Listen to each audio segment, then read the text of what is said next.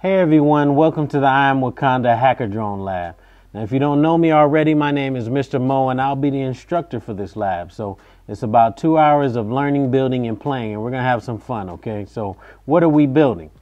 Well, we're going to build what we call a hacker drone, all right? So this is our hacker drone. It really is what you would consider like a hovercraft, okay? So one of the reasons we want to learn about drone technology is because it's one of those technologies that's really going to play a crucial part in your future, all right? And so we want to do it in a fun and engaging way. And so what we've done is it takes quite a while to learn to fly a drone, so you can't really learn it in one sitting. So what we've done is we're using a drone and we're going to hack it up, meaning that we're going to change it up, make it do some things that maybe it wasn't designed for, and use it to power our hovercraft, okay? But along the way, we're gonna learn how things fly. We'll talk a little bit about the technology, and then we're gonna build our chassis from scratch using foam, and then we're gonna modify our drones to actually power our hovercrafts, okay? So now you may be wondering, how is this related to Black Panther, right?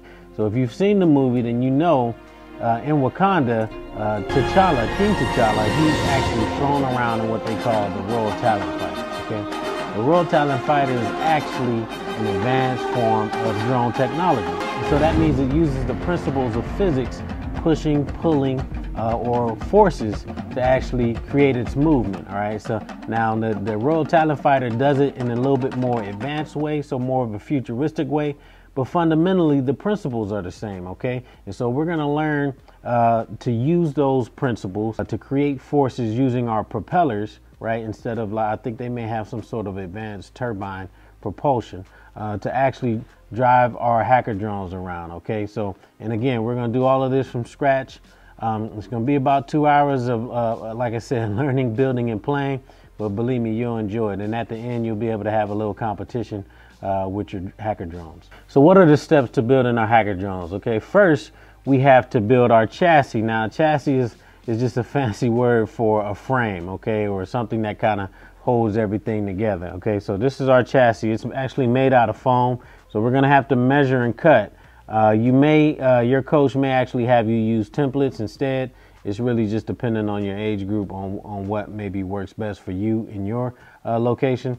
And then after we build our chassis and glue it together, we're going to take our drone parts and pieces and build them up so that they're in this configuration that allows us to then combine everything and have our hovercraft or hacker drone races. So again, hopefully you're excited for it. Get ready to learn a lot, get ready to build and do a lot. You will be working in groups, so hopefully you can connect with some group members that you're familiar with or that you can work well with, but that's a very important piece that we want to maintain, okay? So we're going to be working in groups, we're going to be building, and we're going to be racing and having fun. So I'll see you in the next video.